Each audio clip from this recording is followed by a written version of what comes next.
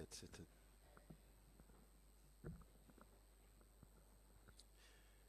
Your Excellency, Dr. John Pombe Magufuli, President of the United Republic of Tanzania, Honorable Dr. Faustin Ndugulile, Deputy Minister for Health, Community Development, Gender and Children, Professor Mohamed Janabi, Head of Jakaya Kikwete Heart Institute, Professor Sasson Leon, and Simon Fisher from the team, I welcome you all to State House. As I introduced you before, our floor language will be Swahili, and therefore I may now welcome you all to use the gadgets, which will offer you the English interpretation through channel number 1, as I'll be taking the program in Swahili. Mheshimiwa Raisi, mbele yako ni timu ya wataalamu kutoka Israel na kutoka Marekani. Wataalamu hawa wanashirikiana na taasisi yetu ya MOYO ya Jakaya Kikwete iliyopo hapa Dar es Salaam kwa ajili ya kuendesha kampeni ya matibabu ya moyo. Mengi yatazungumzwa na Professor Janabi, mkuu wa taasisi ya MOYO ya Jakaya Kikwete, na Mheshimiwa Naibu Waziri katika maneno yake ya utangulizi, lakini nimeona nikujuze hivyo kwamba timu hii pamoja na kushirikiana na wataalamu wetu ni timu ambayo imefanya vizuri katika matibabu hasa ya watoto, na mwaka jana walitunukiwa tuzo ya kimataifa. Nadhani Professor Janabi ataeleza vizuri atakapokuja kuzungumza kutoa mada yake hapa leo. Mheshimiwa Rais, baada ya maneno hayo mafupi, naomba sasa kwanza kabisa nimkaribishe Naibu Waziri wa Afya, Maendeleo ya Jamii, Jinsia na Watoto, Dr. Faustin Ndugulile aweze kutoa maneno ya ukaribisho, na baadaye tutasikiliza mada ama presentation kutoka kwa Professor Janabi. Mheshimiwa Naibu Waziri, karibu.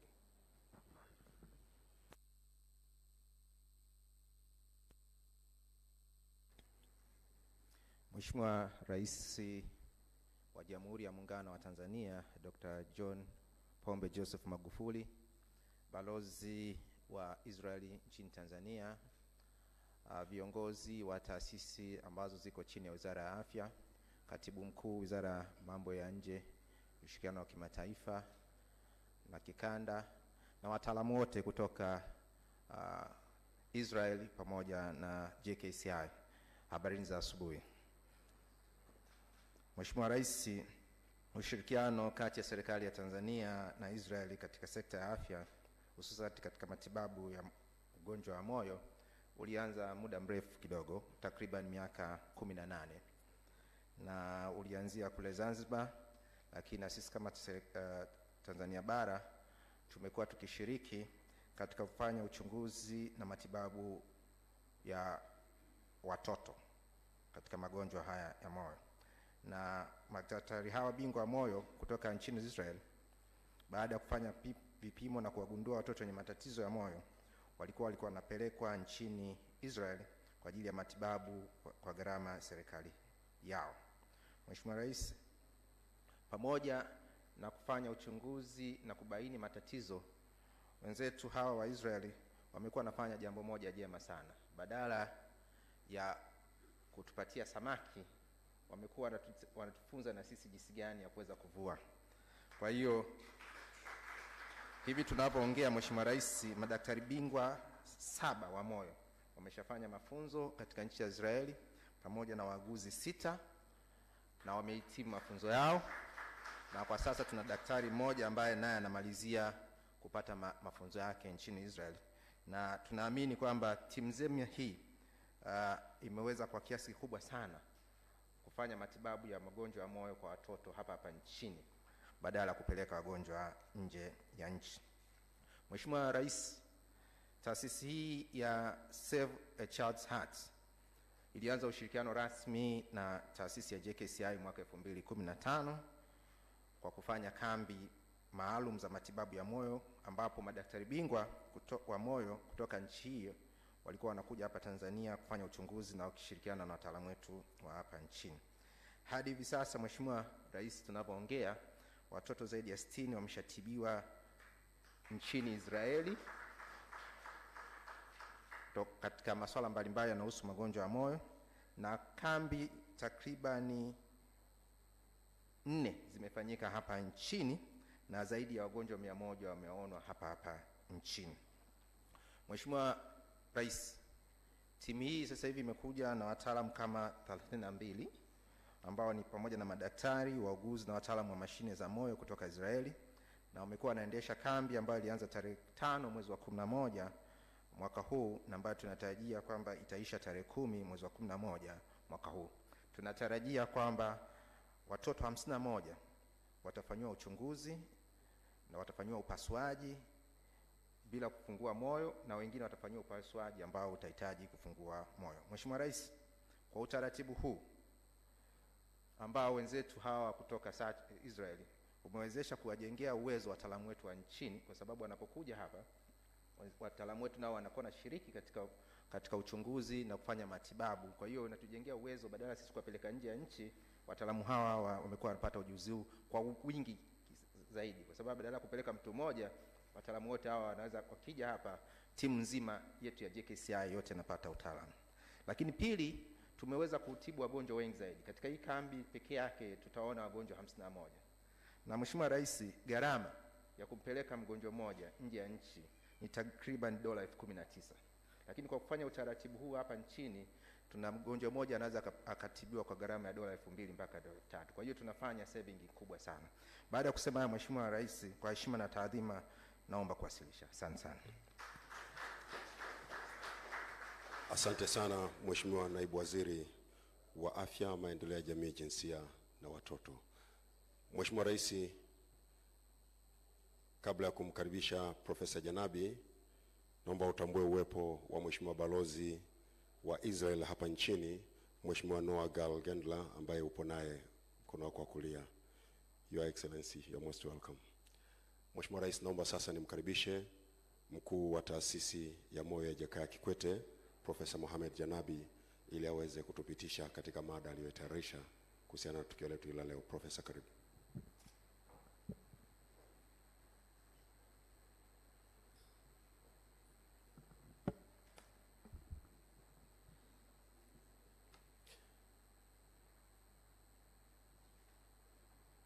Anachokiwasilisha kitakuwa kikionekana kwenye screen ambazo ziko mbele yetu. Kwa hiyo kila mmoja awe huru kuangalia screen zetu hapa.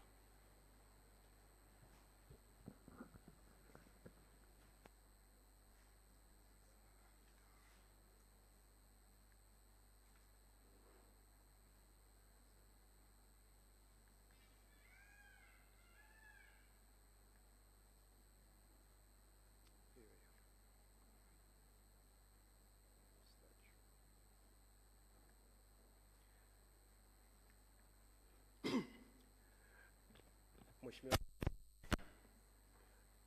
wa Jamhuri ya Muungano wa Tanzania John Pombe Magufuli, Mheshimiwa Balozi Noah, Mheshimiwa Naibu Waziri, wageni wetu kutoka Israel, wafanyakazi wenzangu wa JKCI, mabibi na mabwana. Mheshimiwa Rais, naomba kwa kifupi tu nikupitishe mahusiano yetu na grupu la Sachi. Kwa ruhusa yako naomba kwa dakika 2 tu nipitishe historia fupi ya hospitali yetu, alafu tutaingia kwenye. Mheshimiwa, hospitali yetu kama unapojua ina vitanda 28, ina vitanda vya upasuaji 4, vitanda vya wagonjwa mahututi 9 na vya magonjwa watu wanaopata mshtuko wa moyo heart attack 8. Ujenzi wa jengo letu lile, Mheshimiwa, ulikuwa ni ubia.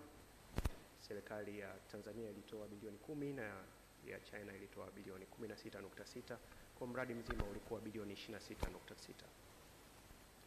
Tuna wafanyakazi, Mheshimiwa Rais, 280 pale. Jenda haija balance sana, Mheshimiwa Rais. Tuna kina mama 175 na kina baba 105. Kuna madaktari bingwa walobobea magonjwa ya moyo 12, na mabingwa 24, madaktari wa kawaida 19, wauguzi 37%, watendaji wengine wa afya na supporting group ambayo ni wahasibu na watu wengine. Mheshimiwa Rais, sisi tumehamia pale mwaka 2015 ndio taasisi ilipoanzishwa rasmi. Kwa ni mwaka wetu wa 3. Sasa hivi ukitizama wagonjwa wa nje tuliokwisha waona ni zaidi ya 200,000 na namba zimekuwa zikikua kadri siku zinavyokwenda. Ukitizama kwa wagonjwa tuliowalaza kwa kipindi chote hiki cha miaka 3 tuliokuwa pale ni zaidi ya wagonjwa 11,000. Mheshimiwa Rais, ningependa tu kuonesha namba za wagonjwa ambao wameshafanywa upasuaji wa moyo ndani. Kiujumla ni karibu wagonjwa 799 na hii tunatoa wagonjwa 30 watakaofanyiwa wiki hii na wenzetu pamoja wa Israel. Kwenye upande wa kutumia tundu dogo, Mheshimiwa Rais, tumeshafanya wagonjwa zaidi ya 2,000 na namba halisi ni 2,056 na katika hao tumepoteza wagonjwa 6 katika hichi kipindi cha miaka 3 tulichokuwa nacho. Ukitizama kihistoria, Mheshimiwa, upasuaji ulianza mwaka 2008, kipindi hicho tukitumia hospitali ya MOYO ya mifupa. Sasa ukitizama wastani kutoka 2008 mpaka 2014 tulifanya wagonjwa 353.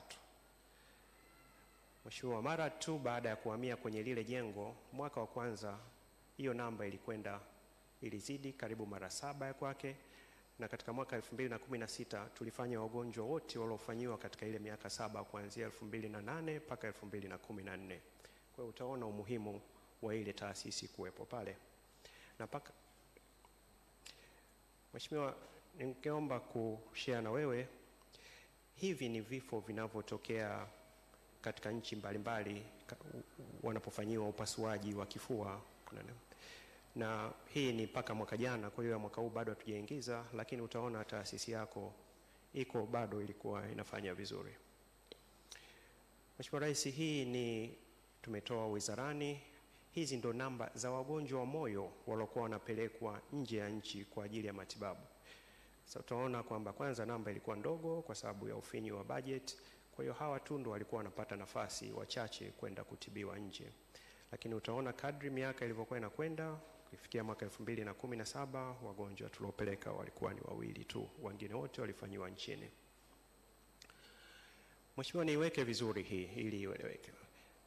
Ukijumlisha tundu kubwa na matundu madogo, taasisi imeshafanya wagonjwa 2,855. Ukichukua kwa ile nani ya kwanza niloionyesha Mheshimiwa, ingechukua nchi yetu miaka 14 kuweza kumaliza hii namba. Kipindi hicho Mheshimiwa, kama alivyo presenti naibu waziri wa afya, kila mgonjwa tulikuwa tunatumia milioni 29. Hii ni kwa wastani tu. Kwa hiyo ukizidisha na wagonjwa tuliowafanyia, Mheshimiwa, nafikiri hizo namba zinajieleza zenyewe. Hiyo kwenye nyekundu ndo gharama tulotumia sisi bilioni 22, na wangekwenda nje, hiyo ndo gharama upande wa kushoto. Hii ni kama hiyo slide nilo present kwanza, lakini katika picha tunaona nchi yetu gharama iliyopunguza kwa upande wa magonjwa ya moyo. Mheshimiwa, pale tunafanya aina mbalimbali za kuweka betri kwenye moyo. Tunatumia mishipa ya damu. Huyu ni mgonjwa ambaye alipigwa risasi pale Shoppers Plaza na alikuja kwetu, ni mgeni kutoka nchi za nje na alihudumiwa pale. Tulianza upandikizaji wa mishipa ya damu, bypass surgery, tumeshafanyia wagonjwa 26 kwa mafanikio makubwa. Umri mdogo kabisa wa mtoto tuliwahi kumfanyia upasuaji pale ni wa miezi 2. Hawa ni watoto 2 mapacha, walitoka Jamhuri ya Demokrasia ya Kongo, na tunapokea wagonjwa wengine mbalimbali kutoka Malawi, Zambia, Uganda, na kipindi kile wanasema muombe jirani njaa. Kenya madaktari walipo strike tulipata wagonjwa kutoka Kenya, Mheshimiwa Rais. Michango Mheshimiwa inatoka kwa wahisani mbalimbali, na imani upande wa pili mambo yakikaa sawa na wao watatusaidia. Hawa walikuwa ni timu ya Simba, walikuja kumsaidia huyu mtoto. Kwa Mheshimiwa Rais, kutoka mwaka 2015 mpaka 2018 ambayo ni mwaka wetu wa 3, jumla ukichukua wagonjwa tuliowaona kliniki, tuliowalaza, tuliowafanyia upasuaji ni 227,737. Mheshimiwa, sio kazi rahisi sana. Popote tunapopata nafasi watu wanapumzika kidogo. Ili kuweza taasisi iendelee, tuna wataalamu 27 wanasoma nchi mbalimbali na wengine ndani ya nchi humu, na ni wote kuanzia madaktari, technologist, watu wa health attendant na watawala. Mheshimiwa, taasisi yetu ni katika moja ya taasisi 66 duniani katika nchi 22 ambazo sasa hivi tunafanya utafiti wa pamoja kwa ajili ya magonjwa ya moyo, na sisi ni nchi ya pili tu pale kwa Afrika kama inavyoonyesha kwenye ramani. Tumeanza mwaka jana. Tuna mahusiano na nchi nyingi na taasisi mbalimbali duniani Mheshimiwa, na leo hii tutaonesha mahusiano yetu na nchi ya Israel kwa kutumia grupu hilo la Sachi. Faida kubwa ya kushirikiana na wenzetu Mheshimiwa, tulivyoanza, tizama upande wa kushoto, sisi peke yetu tulifanya 30% ya upasuaji, na tulipokuwa na wenzetu tulifanya 70%, lakini miaka miwili baadaye hiyo diagram imebadilika. Upasuaji mwingi unafanywa na timu ya ndani. Upande wa tundu dogo vile vile utaona karibu 80% sasa hivi ya upasuaji unafanywa na madaktari wetu wa ndani. Mheshimiwa, kwa nini hivi vyote vinatokea? Duniani leo magonjwa ya moyo yanazidi kuongezeka. Zaidi ya watu milioni 18 wanakufa kila mwaka kwa ajili ya magonjwa ya moyo, na 31% inatokea kwenye nchi zetu. Ni 31% ya vifo vinatokana na magonjwa ya moyo. Na tatizo kubwa, watu zaidi ya bilioni 1, yani kila mtu wa 5 unakutana naye ana shinikizo la damu, na ndo athari zake tunaziona hizo. Tanzania kwa nini inaongezeka haya magonjwa? Umri wa Tanzania unazidi kuongezeka kwa sababu ya uchumi. Mheshimiwa, magari yamekuwa mengi, kwa hiyo watu mazoezi yamekuwa machache. Ulaji wetu Mheshimiwa Rais unaufahamu, vyakula vimekuwa vingi kidogo, na uzito unazidi kuongezeka. Kwenye taasisi Mheshimiwa, tuna machapisho 25 sasa hivi. Kila tunachofanya tunajaribu kukichapisha. Tunashukuru sana, nafasi imekuwa ndogo pale, na tunakushukuru sana kwa mwanzoni mwa mwaka huu kutupa jengo ambalo sasa hivi ukarabati wake unaendelea. Hii itakuwa jengo la watoto.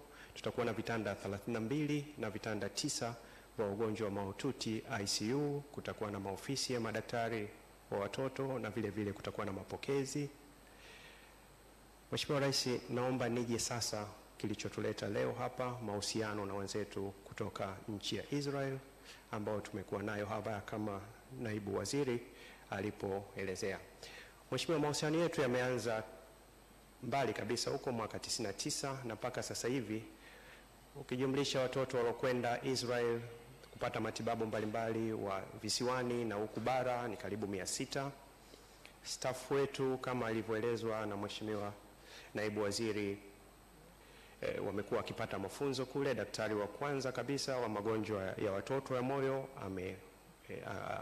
amesoma Israel, na tunashukuru sana. Hii foundation inapata mchango wake mkubwa kutoka kwenye Blood Foundation ya Australia. Mpaka sasa hivi nini tumefanya na hao wenzetu? Mwaka 2015 walivyokuja mara ya kwanza tulifanya nao operation 11, tulipoteza mtoto mmoja, na namba ziliongezeka kadri siku zinapokwenda. Binafsi nimefika huko wanakokwenda watoto mwaka jana kuangalia wanapokaa. Hii na wiki hii ambayo wako hapa tunategemea kufanya watoto jumla ya 30, 10 kwa kupasua kifua kabisa na 20 kwa kutumia njia ya tundu dogo. Nini kilichotokea Mheshimiwa katika hii miaka yetu ya kushirikiana na wenzetu? Ni transfer ya utaalamu ambayo inatuwezesha sisi sasa hata wasipokuwepo kuendelea na upasuaji. Wiki hii ambayo imeanza tarehe 5, kama nilivyosema hapo awali, tutafanya wagonjwa 30, na kati yao Mheshimiwa Rais 5 wanatokea visiwa vya Zanzibar. Tumekuwa na mashirikiano makubwa. Tarehe 21 mwezi wa 3 mwaka huu, waziri wa ulinzi kutoka nchi ya Israel alitembelea taasisi na kuona kinachoendelea pale. Tarehe 24 mwezi wa 4 alikuja waziri wa sheria Shakad, na vile vile kutembelea taasisi na kuona tunavyofanya, na kuona huko wataalamu wao wanakuwaleta nini wanachofanya hasa. Mashirikiano, Mheshimiwa, hii kikundi cha Save a Child's Heart mwaka huu katika Umoja wa Mataifa UN walipata zawadi ya population inaitwa kwa ajili ya nani zao wanazotoa katika nchi mbalimbali.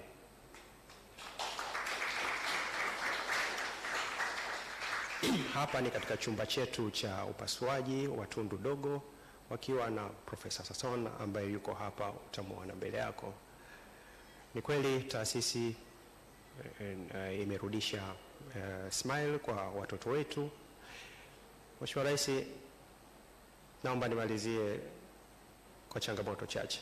Sasa hivi katika lile jengo lotupa gharama yake kulikarabati kuweka hivyo vitu vyote ni karibu milioni 966 na tumeshaweza kuchangisha milioni 420. Kwa hiyo tuna mapungufu kidogo kwenye rangi nyekundu ya Mheshimiwa Rais, na kama nikitizama ziara zako wanasema kwa roho ya huruma, tunaomba utuchangie kidogo hapo. Tunaomba utusaidie kusimamia, tuna jengo jipya ambalo karibuni tulikuwa nchini China, ni hili itakuwa hususan kwa ajili ya watoto, sehemu ya Mloganzila hile. Tunaomba nafasi zaidi za masomo, na himizo letu kubwa Mheshimiwa, tunaomba serikali ihimize wananchi kujiunga na bima ya afya ya taifa, kwa sababu 51% ya wagonjwa tunaoona pale ni wagonjwa wa msamaha. Kwa hiyo ni mzigo mkubwa kwa hospitali na kwa upande wa serikali pia. Ni karibu, hii ndio nizungumzia jengo. Nia yetu kubwa kitivo cha JKCI ikiwe kitivo cha kuzalisha hospitali zingine za moyo nchini katika sehemu mbalimbali, kati, kanda ya Ziwa, kaskazini na mashariki. Mheshimiwa Rais, naomba muendelee kutuombea. Nashukuru sana kwa kutusikiliza. Asante sana.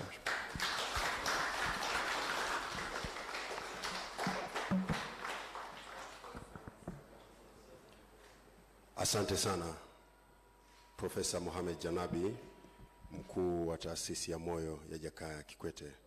Mheshimiwa Rais, natarajia kuwakaribisha wageni wawili kutoka kwenye timu ya wataalamu kutoka Israel na Marekani, lakini pia naomba utambue uwepo wa madaktari wetu wa Tanzania waliopo kituo chetu cha MOYO, cha taasisi yetu ya MOYO ya Jakaya Kikwete. Naweza kuwataja wachache, lakini mnaweza kusimama hapo Mheshimiwa Rais waone. Namuona Dr. Nyangasa, Dr. Kisengi, Dr. Sanga. Naomba na wengine wote msimame Mheshimiwa Rais waone. Sitaweza kuwataja wote. Asante sana.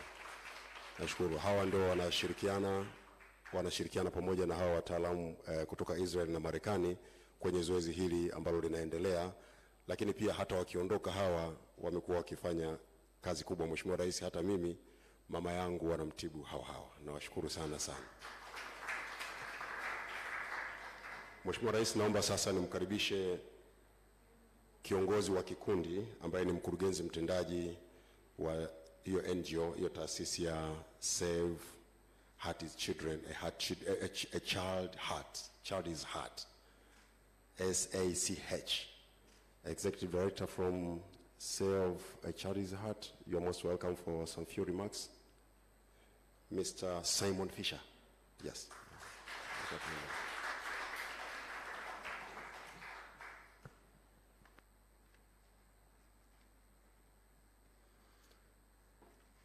His Excellency, the President of the Republic of Tanzania, Honorable Joseph Pombe Magufuli, Ambassador of Israel to Tanzania, Noah Gendler, Professor Mohamed Janabi, Director of the JKCI, fellow team members from the JKCI, Wolfson Medical Center, and Save a Child's Heart family worldwide, distinguished guests. The Prime Minister of Israel, Benjamin Netanyahu, recently stated in the Jerusalem Post conference on diplomacy that Save a Child's Heart represents the real Israel, Israel at its best. This statement has also been echoed by the Prime Minister of the United Kingdom, Theresa May, when speaking to the Conservative Friends of Israel in London. To date, Save a Child's Heart has saved the lives of more than 4,800 children from 57 countries, including more than 750 children from the Republic of Tanzania. Save a Child's Heart has also trained more than 120 practitioners from partner sites around the world, including China, Romania, Ethiopia, the Palestinian Authority, and the Republic of Tanzania, of course. This and more has earned the organization special consultative status with the United Nations, and most recently, the organization has been awarded the United Nations Population Award for year 2018 for its contribution towards humanity.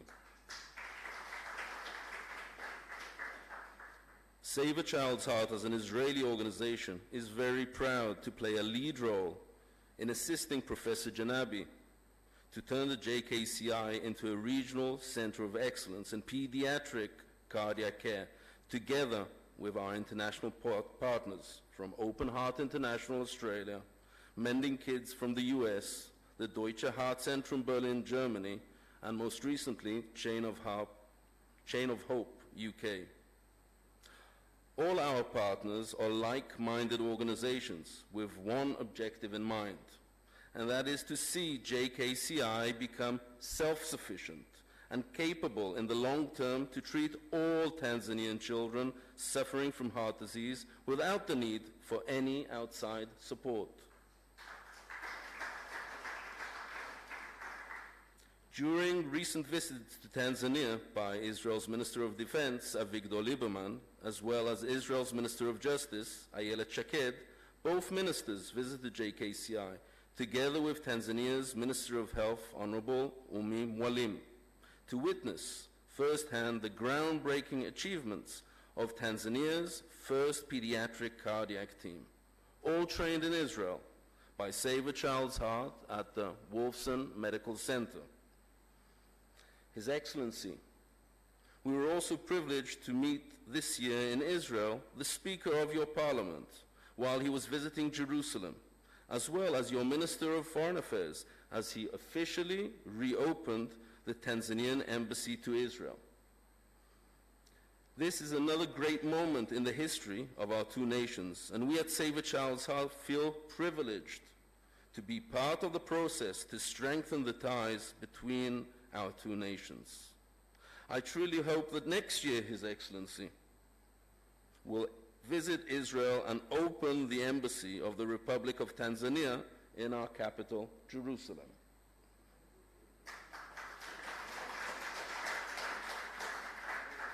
We at Save a Child's Heart look forward to showing you in Israel firsthand Save a Child's Heart global and Tanzanian-related activities.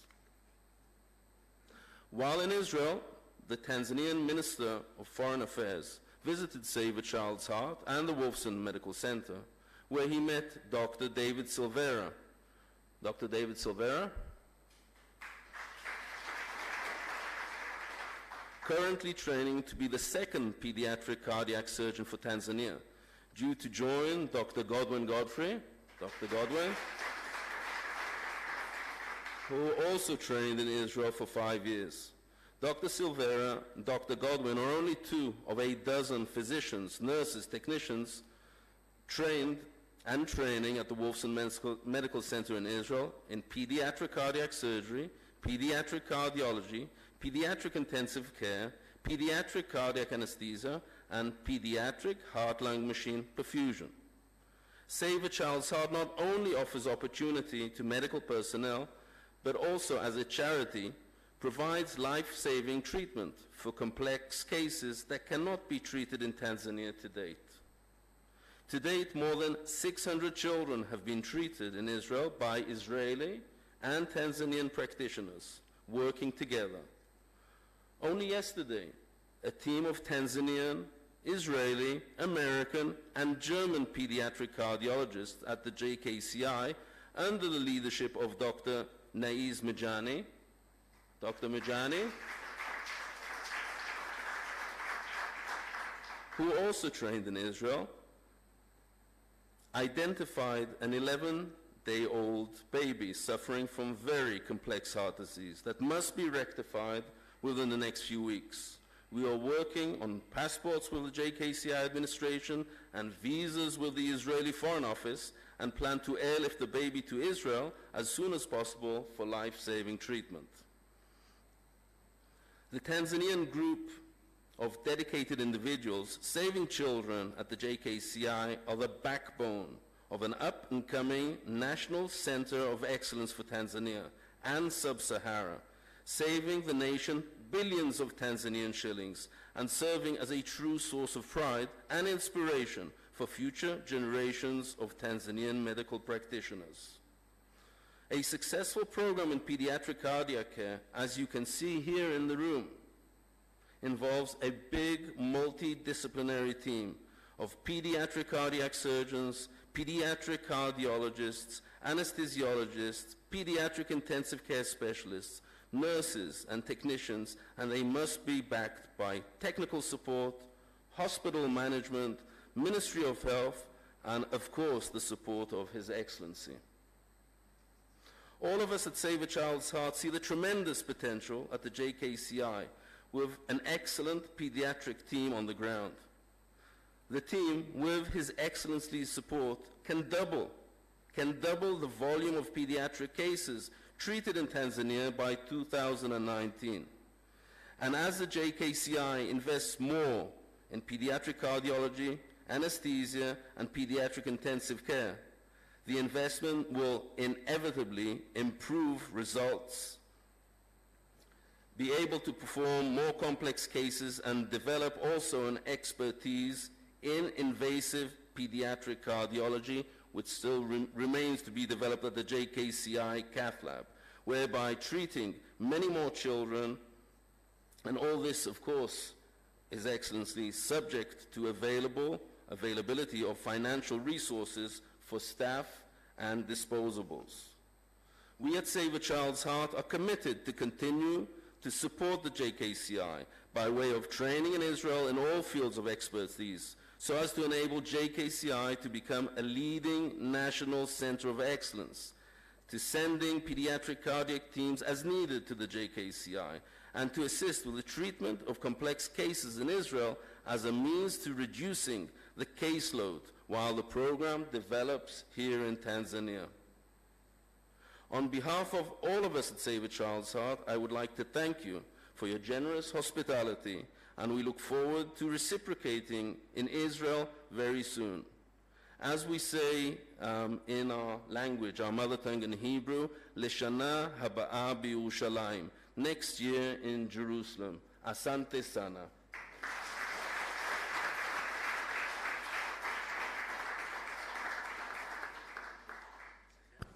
Thank you very much, Mr. Simon Fisher, for the good remarks. Asante sana. Mheshimiwa Rais, baada ya hotuba hiyo fupi ya kutoka kwa kiongozi wa kikundi Bwana Simon Fisher, naomba sasa nimkaribishe Professor Sasson Leon. Yeye ni mkuu wa kitengo cha upasuaji wa moyo kule nchini Israel. You are most welcome, Professor.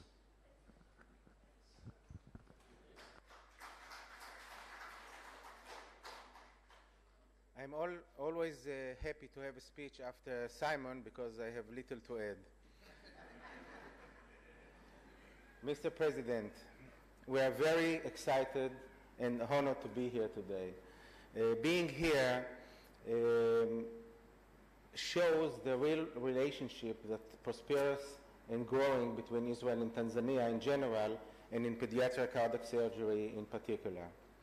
I want to take this opportunity to thank every and each member of Save a Child's Heart, volunteer, Wolfson Medical Center, and volunteers from many countries in the world to help us make this program go. Being here this week, we came with a very big mission. And the big mission actually shows the need and requirement that is needed from successful pediatric cardiac surgery program. Today in the world, everything is going for specialization. Every part of the body has its own specialist. And in pediatric cardiac surgery, you need it in many disciplines.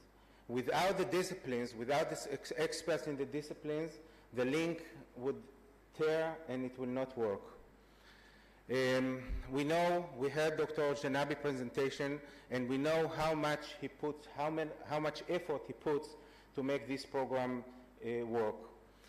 We know the effort that and the support that he gives Dr. Godwin, the leader of Save a Child's Heart, the leader of pediatric cardiac surgery here in Tanzania, and to Dr. Naiz.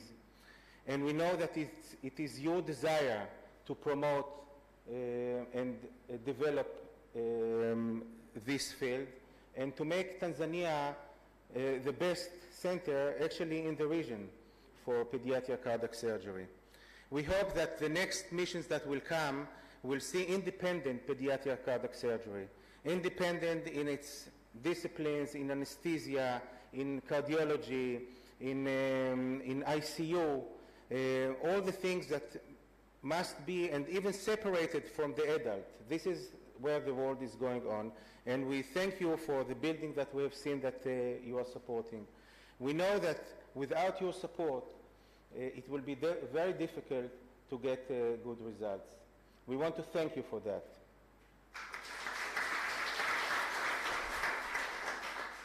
I want to invite here a dear doctor, Dr. Akiva Tamir. Dr. Akiva Tamir is co-founder, just a minute, Akiva, just a minute. Dr. Akiva Tamir is a co-founder of Save a Child's Heart, and is the mythological head of pediatric cardiology. We see here his trainee, Dr. Alona Raucher, now the head of pediatric cardiology, Dr. Sagi Asa, the head of the catheterization. And now, though Dr. Tamir retired, he still volunteers at Save a Child's Heart with a desire to save as many children as possible. Dr. Tamir will give you a gift, an award of Save a Child's Heart, the highest prestigious award Save a Child's Heart gives to a very special people.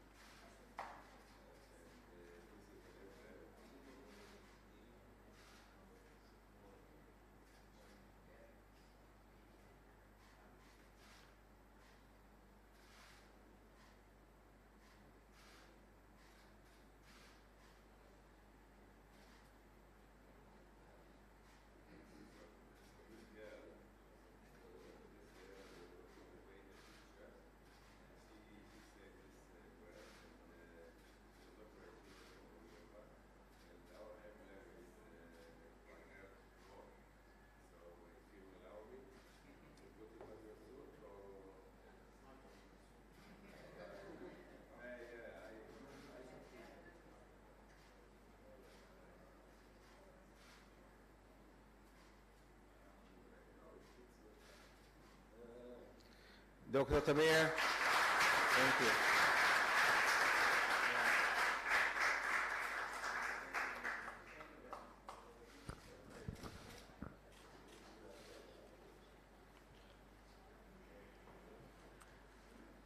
Asante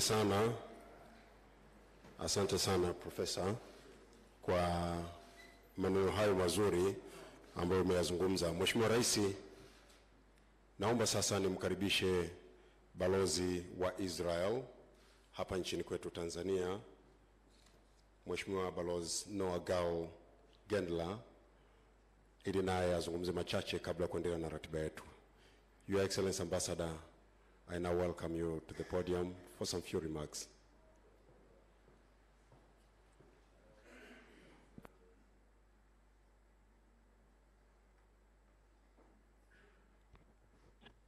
Your Excellency, distinguished guests from Israel, you're welcome.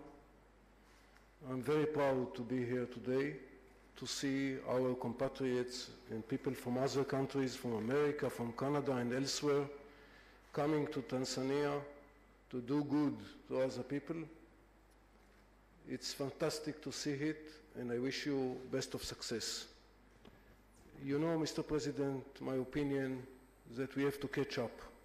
For so many years, we didn't have diplomatic relations, and we feel that we should do much, much more. This activity of Save the Child's Heart, is a fantastic manifestation of what Israel, being a very small country, but very advanced in some fields, can do together with your people, with your doctors, with your facilities, and we should do much more of that. We wait for you to visit our country as soon as possible, because when you go there, you will realize, or maybe you will recommend us, what are top priorities of Tanzania that we can cooperate on together. I wish the delegation, the people, the doctors, the nurses, the staff, big success here, and I'm proud of you. Thank you very much.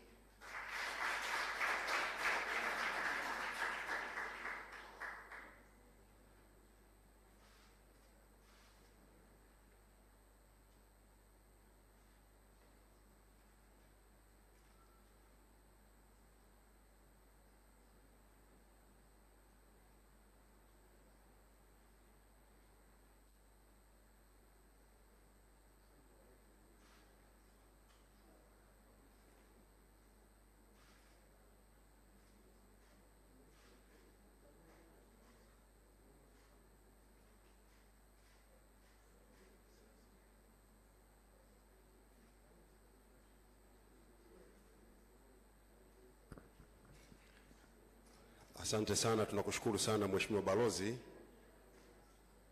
Mheshimiwa Rais, kabla wewe hujazungumza chochote mbele ya wataalamu hawa, kuna mtaalamu mmoja ningependa nimwalike Profesa Janabi atoe kwanza maelezo mafupi afu mkaribishe ili naye tuweze kumsikia mawili matatu kutoka kwake. Profesa Janabi, kwa kifupi sana umtambulishe mtaalamu huyo na aseme machache.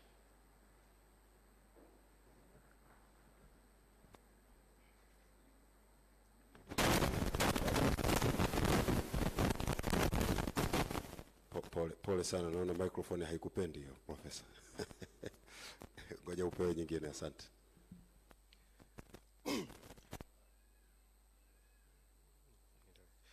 Mheshimiwa Rais, kwa ruhusa yako, wakati sisi tunafanya hii mission na wenzetu kutoka Israel, vile vile ningeomba, na nashukuru kwa ruhusa yako, tuna kundi lingine ambalo linatoka hospitali ya Well Cornell New York, na wamekuwa wakifanya upasuaji wa vichwa na uti wa mgongo, na wenzetu wa MOYO wameanza toka juzi, na huyu Profesa Roger Hato ndo mkuu wa kitengo cha neurosurgery pale kwenye hospitali moja, hospitali kubwa kabisa pale Marekani. Ningeomba kwa ruhusa yako kama anaweza kusema machache, Mheshimiwa Rais. Profesa Hato tumekuwa naye katika program kwa muda mrefu, amekuwa akisaidia hospitali ya Bugando katika kupasua vichwa, na baada hapo vile vile amekuwa na hospitali ya MOYO kwa kipindi kirefu toka Profesa Mseru anamfahamu vizuri, wamekuwa naye pale pamoja, na sasa hivi wamekuja vile vile, wao hawakuja wote lakini yeye amewakilisha, wako na wataalamu wengine 12 vile vile kama wanachokifanya kwenye taasisi ya MOYO, wanatoa utaalamu ambapo wakiondoka wenzetu wa MOYO na wenyewe wanaendelea. Ni vitu kama hivyo vinafanywa hospitali ya taifa na hospitali ya Benjamin Mkapa na hospitali zako zingine zote. Hii yote ni katika kupunguza kupeleka wagonjwa nje na kuleta utaalamu hapa nchini kwetu Tanzania. Professor Hato, welcome please.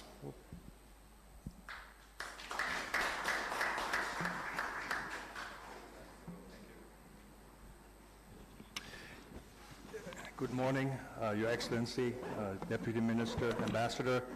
My name is Roger Hartle. I'm a neurosurgeon at Weill Cornell, New York Presbyterian in New York City. I'm greatly honored to be here today. It's an incredible opportunity, and this is your moment. I don't want to take any attention away from your fabulous work. But I think what I can echo here is the understanding that I realized today, the amount of work that you have done, the incredible work that you have done for Tanzania, for children, and for all humans really in Tanzania, and the pride that you have put into this work, and the relationship between Israel and Tanzania. It's something, just watching this here to me personally is an incredible experience. I'm a neurosurgeon. I don't know much about the heart, but we deal with children and with adults who have brain and spine injuries. I can tell you that the institute that I'm involved with here in Tanzania is only maybe 500 meters away from the Cardiac Institute, but walking from one to the other is like crossing an ocean or walking into a different century.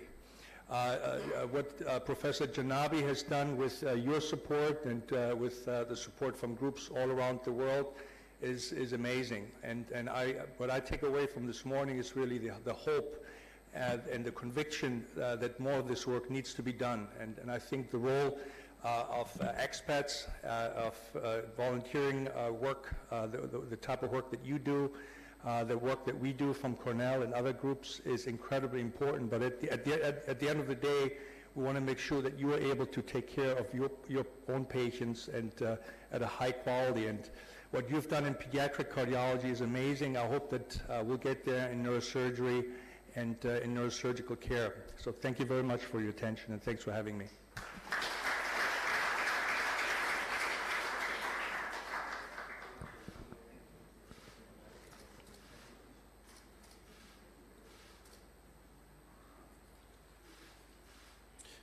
Thank you very much, Professor Roger.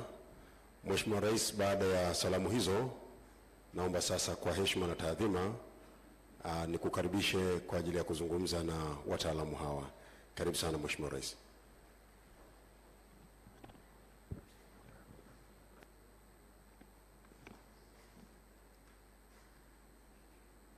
Mheshimiwa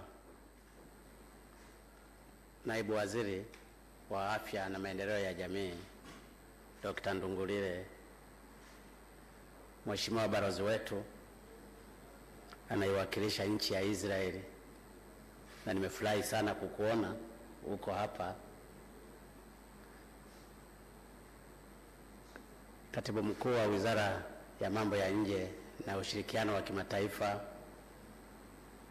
waheshimiwa sana maprofesa na madaktari na manesi na watumishi wote, wataalamu kutoka Israeli, kutoka Tanzania, kutoka Marekani ambao mko hapa. Good morning everybody. Hamjambo. Kwanza nimefurahi sana kukutana na ninyi hapa.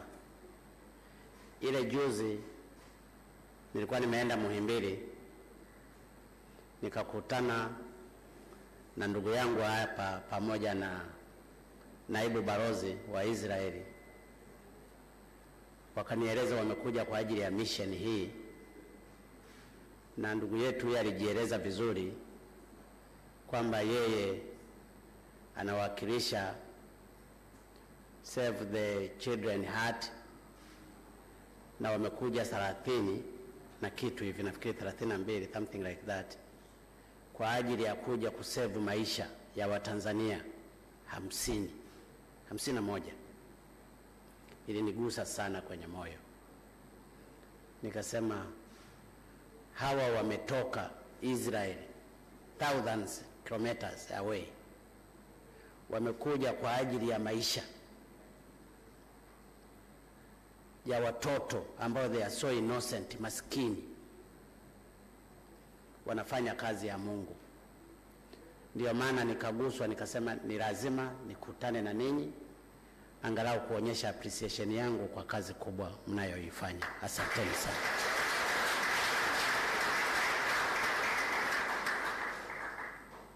huwa si kitu rahisi, na hasa kwa watu wenye shida kama watoto, kupata mtu wa kuwahudumia. Mnafanya haya makubwa kwa ajili ya kuokoa maisha ya watu,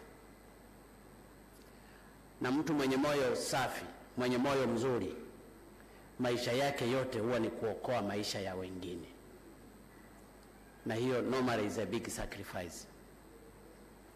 Na ndio maana nasema kwa dhati, na Mheshimiwa Balozi, ninawashukuru sana madaktari hawa kutoka Israeli,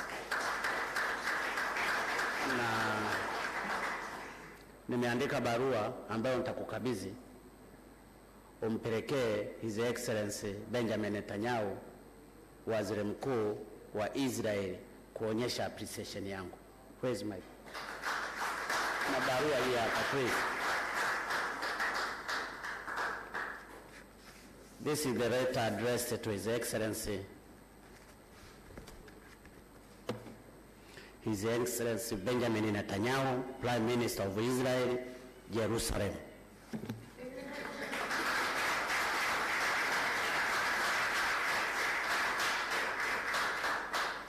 So I'm sure he will make sure that this letter is received by His Excellency Benjamin Netanyahu, to show my appreciations to you for the good job you did.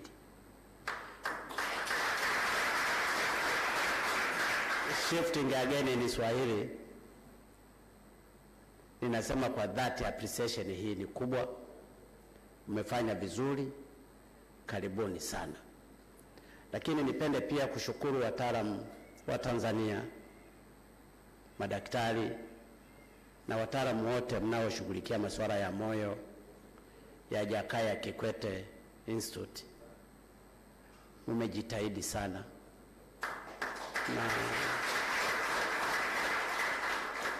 na hata kujenga mahusiano na wengine. Mmejenga uhusiano na Israeli, mmejenga uhusiano na nchi zingine mbalimbali katika shughuli ya kuokoa maisha ya watu. Mnafanya kitu kizuri sana. Ninaomba msivunjike moyo, kwa sababu ni mara yangu ya kwanza kukutana na ninyi. Nimekutana na ninyi kwa sababu ya Waisraeli. Kwa hiyo hao Waisraeli wameact as a catalyst, na catalyst kazi yake ni kuspeed up the reaction, but it does not take part in chemical changes. Kwa hiyo nawapongeza kwa ujumla wenu wote. Napenda Mheshimiwa Balozi nikuhakikishie kwamba Tanzania itaendelea kushirikiana na Israel, itaendelea kushirikiana na Marekani, itaendelea kushirikiana na nchi zingine zote. Na ndiyo maana katika awamu hii niliamua kufungua ubalozi kwa makusudi wa Israeli. Kwanza, inarahisisha hata Watanzania wanaokwenda kuhiji kwenye mji mtakatifu kule Israeli, watafika vizuri kule Bethlehem na maeneo mengine mengi yaliyotajwa kwenye Biblia. Na ndiyo maana sisi Tanzania, na hili nataka nikuhakikishie, urafiki kati ya Tanzania na Israeli is there to stay. Na hili nataka niwahakikishie. Lakini pia nashukuru sana support ya nchi ya Israeli katika masuala mbalimbali ambayo tumekuwa tukishirikiana nayo. Ninafahamu hivi karibuni kuna mahusiano makubwa kati ya madaktari wa Israeli na hospitali ya Dodoma, Benjamin Mkapa Hospital, na mambo yanaenda vizuri. Ulikuja ukanieleza hapa, na mambo yanaendelea vizuri. Ninachotaka tu kuwaomba madaktari na wataalamu kutoka Israeli, muichukue Tanzania kama nchi yenu ya pili. Mnapokuja hapa, msije tu kwa ajili ya shughuli za udaktari. Siku nyingine mnaweza mkaja hata katika masuala ya kufurahi. Mnaenda Serengeti National Park, mnaweza mkaenda Ngorongoro na maeneo mengine ambayo ni very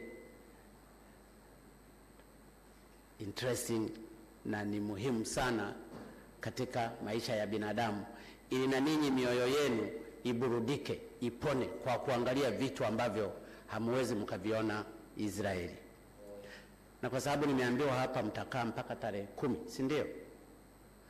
Kama mtakaa mpaka tarehe 10, niwaombe basi angalau mtenge siku hizi 2, hata siku 3, tuwapeleke Serengeti National Park au Ngorongoro, mkakae, hamtalipa chochote. The offer will be given to the government.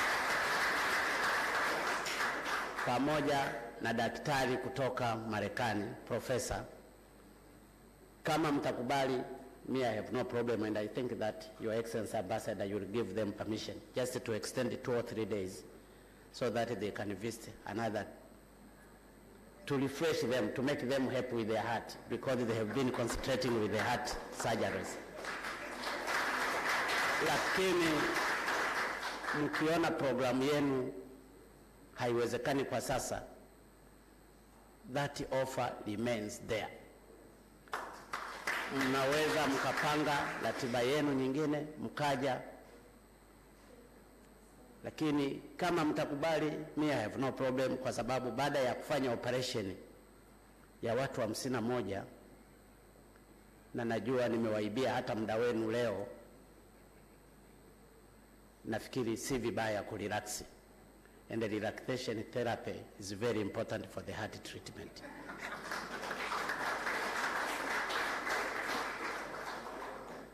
Otherwise, nataka kuhakikishia na kuwapongeza pia kwa training ya madaktari wetu na ma-expert wetu ambao wamekuwa wakipata training kule Israeli. Nikuombe Mheshimiwa Balozi, kama itawezekana, namba ya training iongezeke, iende pia kwenye disciplinary zingine. Nimemwona hapa Profesa Maseru ambaye ni mkurugenzi wa hospitali ya Muhimbili, lakini Muhimbili ina mambo mengi. Kuna watu wanaoshughulikia mifupa, ina mambo inashughulikia vitu vingine na kadhalika. Sasa namba ya training ya watu watakao kuwa wanaenda Israeli, kama itaongezeka zaidi, hili litakuwa ni kitu muhimu sana katika kuimarisha pia mahusiano yetu. Hili ninaomba nikuombe, na ni kitu muhimu. Lakini pia Tanzania tuna tatizo moja kubwa la equipment. Katika budget ya mwaka huu, inawezekana, the deputy minister have already told you, fedha ambazo zimekuwa allocated zimeongezeka kutoka bilioni 31 mpaka bilioni 270 kwa ajili ya kununulia madawa. Lakini madawa haya yote pamoja na equipment tunaagiza kutoka nje. Tungekuwa na baadhi ya equipment au madawa yakawa yanatengenezwa hapa, hizi fedha zingeweza zikatumika vizuri. Kwanza, tungekuwa na pharmaceutical industries hapa wenyewe, madawa yangekuwa cheaper, tunge create employment, na ingekuwa a continuous process. Lakini pia tunapotenga hizi fedha zote zaidi ya bilioni 270 plus kwa ajili ya kuagiza madawa, ile effect na value for money inapungua. Kwa hiyo nikuombe Mheshimiwa Balozi na madaktari hapa, mualike wawekezaji kutoka Israeli ambao wanaweza wakajenga kiwanda hapa cha madawa. Na nataka kukuhakikishia Mheshimiwa Balozi, the market is there. Wala hawatahangaika kutafuta market from other sources. The government will buy those medicine. Na hiyo ni guarantee ambayo ni 100% assured. Lakini bahati nzuri Tanzania ni member wa SADC countries, ambapo ina zaidi ya population ya watu milioni 400. Tenda ya kusupply madawa within the SADC countries tumepewa Tanzania. Kwa hiyo badala ya kudili na watu milioni 55 walioko Tanzania, now is almost 400 millions population. Kwa hiyo ni kuombe Mheshimiwa Balozi na wataalamu hawa kutoka Israeli. Tunawaamini wa Israeli. Quality ya madawa yao is 100% perfect. Tuwaombe wewe balozi pamoja na wengine hata Marekani, moja mfanye investment hapa ya viwanda vya madawa, viwanda vya equipment, kwa sababu hata distilled water tunaagiza kutoka nje, ambapo is the simplest process. Tuje muagize na muweke viwanda hapa. Kwa kuzingatia geographical position ya Tanzania, nina uhakika issue ya market itakuwepo, kwa sababu Tanzania pia ni member wa East Africa Community, ambapo nazungumzia juu ya 160. Lakini mbali ya kuwa member wa East Africa Community, geographical position ya Tanzania ina serve the landlocked countries DRC, Rwanda, Burundi, Uganda na kadhalika. Kwa hiyo pakiwa na investment kubwa hapa ya kujenga viwanda ambavyo vinaweza vikaproduce equipment, hospital equipments pamoja na madawa, nafikiri outcome yake itakuwa ni kubwa zaidi katika future life. Kwa hiyo hili ninaomba niendelee kuwaomba, lakini pia kwa hii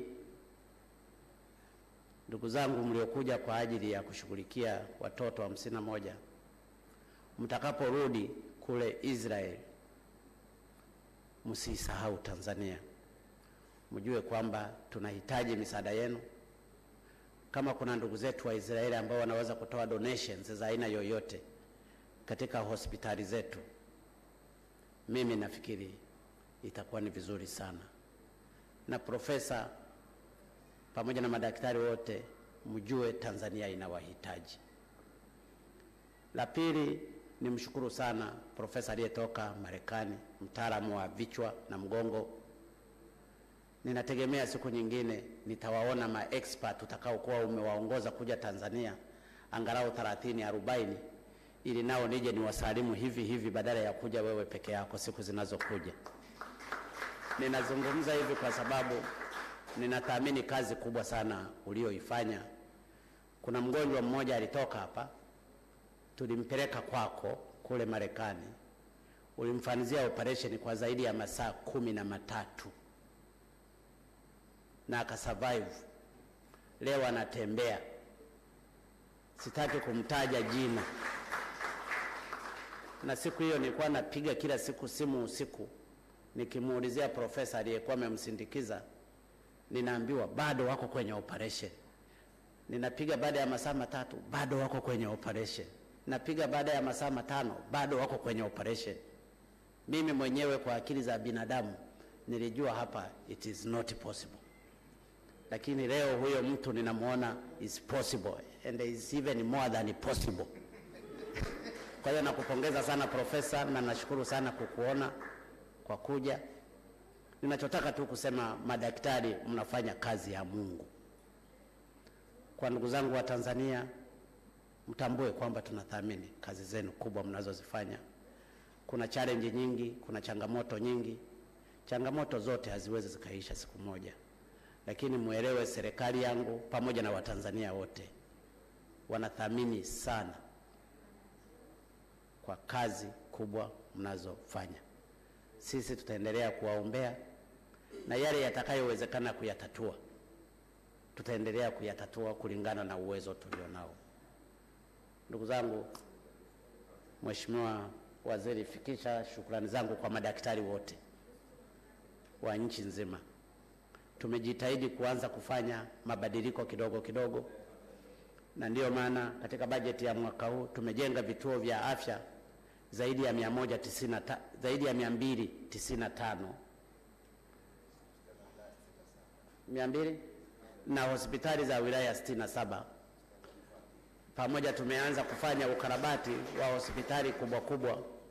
Lengo ni kuhakikisha kwamba huduma ya afya angalau inatoka katika standard iliyopo iende kwenye standard iliyopo juu. Kwa hiyo ninawashukuru sana sana sana.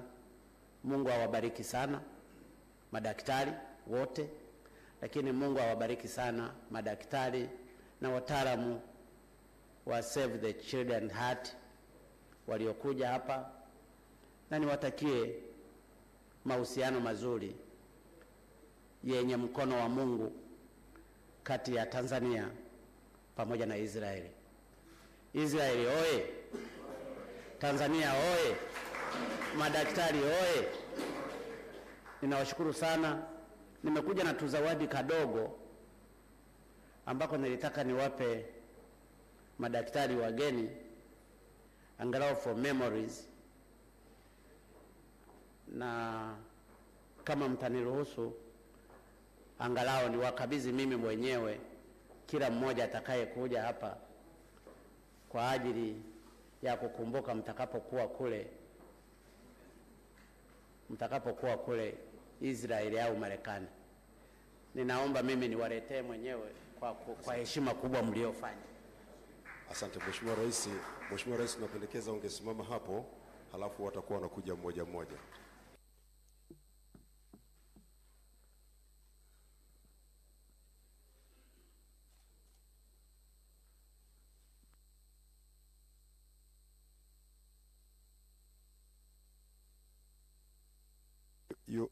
You may be mentioning your names. Okay, you'll be mentioning. Dr. Leo Sasson.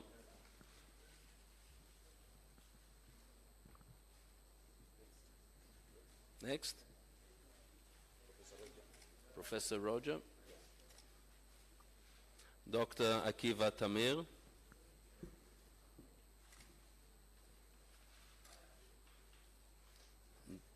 Dr. Alona Raucher-Sternfeld.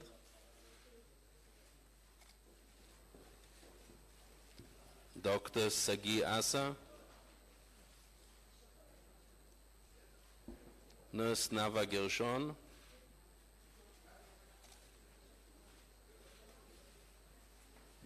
Dr. Adi Ravid.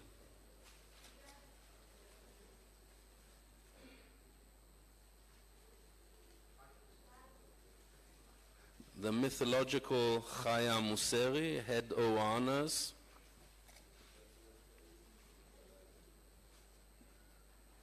Nurse Olga Gore.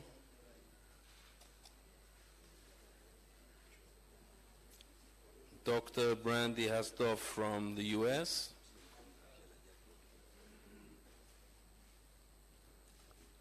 Nurse Revital.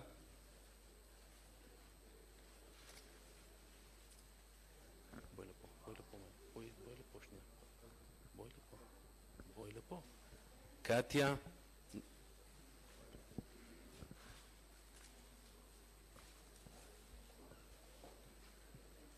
Anat Mastor.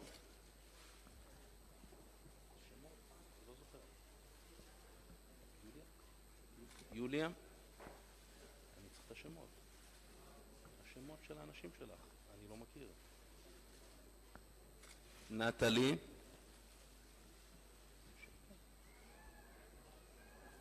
אולגה?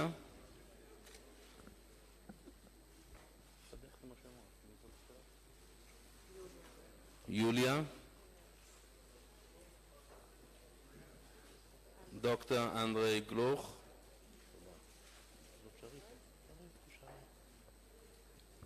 Roy Morris, a very special person from the U.S., from International Children's Heart Foundation, who's a biomedical engineer.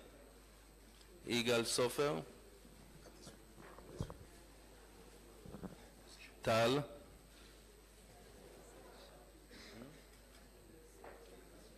Svetlana, the head nurse of the cath lab.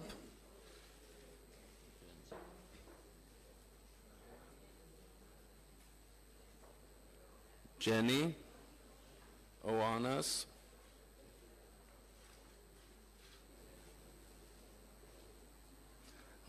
Deborah Silver, board member of Save a Child's Heart Israel.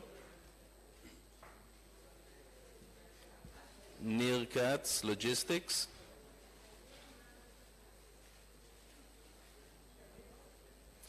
Oli Honigman, chair of Save a Child's Heart UK. Oli Grushka, supporter, Save a Child's Heart UK.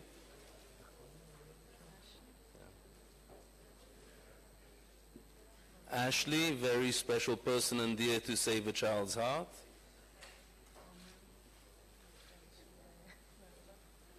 Omer, volunteers, Save a Child's Heart.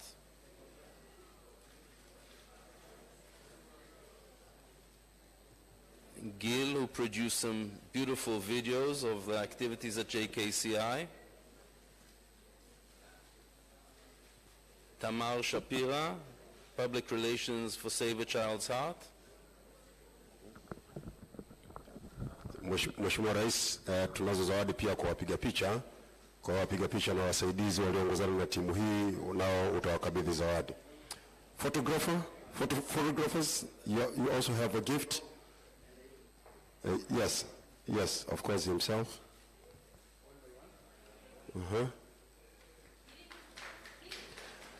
And if there are some assistants who are here, you may also come. Assistants who came with the team, you may also come and accept the gift. Yes, go, my friend. Go and take your gift. Go and take your gift. Go and take your gift. Msaidie.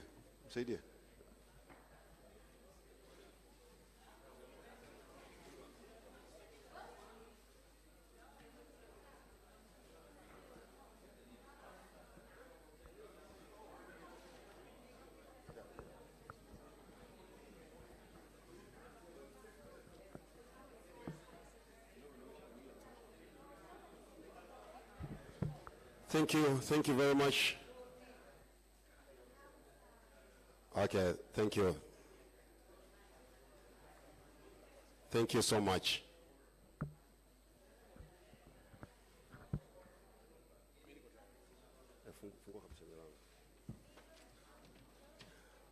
Our next program is a photo session. Naomba wageni wote sasa. Asante. Mheshimiwa Rais anataka kutoa zawadi kwa madaktari wetu wa hapa Tanzania. Profesa Janabi, asante sana. Dr. Kisengi, asante. Profesa Mseru, asante sana. Dr. Sanga, asante. Dr. Nice,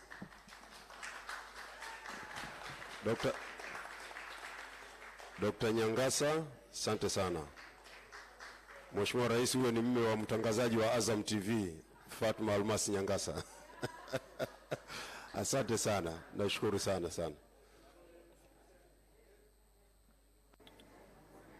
Kwa hiyo ninasema ninawashukuru sana, lakini waziri nitamwachia jukumu lake kwa madaktari wengine ili kusudi ajue la kufanya. Lakini ninachotaka kusema, Mheshimiwa Balozi, ninakushukuru sana. Kwanza ninakushukuru kwa kuja. Ninajisikia raha, sifahamu nizungumze maneno gani, lakini amini ninashukuru sana. Kazi zenu ni nzuri. Nilitamani sana niwe dokta, lakini bahati mbaya sikuwa dokta. Mimi nikachukua chemistry na mathematics. Lakini ninatambua ugumu wa kazi zenu na huduma mlionayo katika kuwahudumia Watanzania. Muendelee kuwa hivyo. Ninawashukuru tena, ninawashukuru sana. Thank you very much. Excellency, this is for Dr. Godwin Godfrey. Okay. We ask Dr. Godwin Godfrey, please. Dokta, umeshachaguliwa hapa Godwin.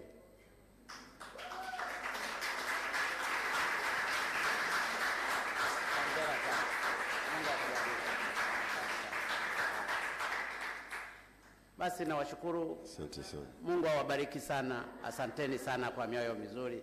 Asante sana. Tunaweza tukapiga picha baadaye. Nitafurahi kupiga picha na ninyi wote, madaktari wa Tanzania na madaktari wa Israeli na Marekani. Mungu awabariki sana. Asanteni sana. Asante sana. Kinachofuata sasa ni picha.